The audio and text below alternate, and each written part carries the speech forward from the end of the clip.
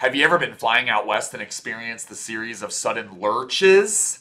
Well, there's a good chance you experienced mountain wave turbulence. I'm Max Nunez, a senior aviation forecaster at the Aviation Weather Center, and I'm going to break down what a mountain wave is. Stripping it down to the basics using a fluid model, this illustration depicts what the airflow moving over a mountain would look like and where we would see that hydraulic jump.